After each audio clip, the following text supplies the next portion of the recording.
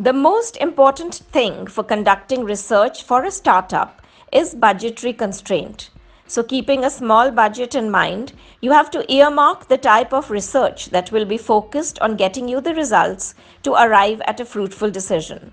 As a starter, the first step is to mark a time frame for the research process. Then define your business and determine and plan the niche that it would serve. Do cost-effective free researches on the internet. Tap resources that are free to use.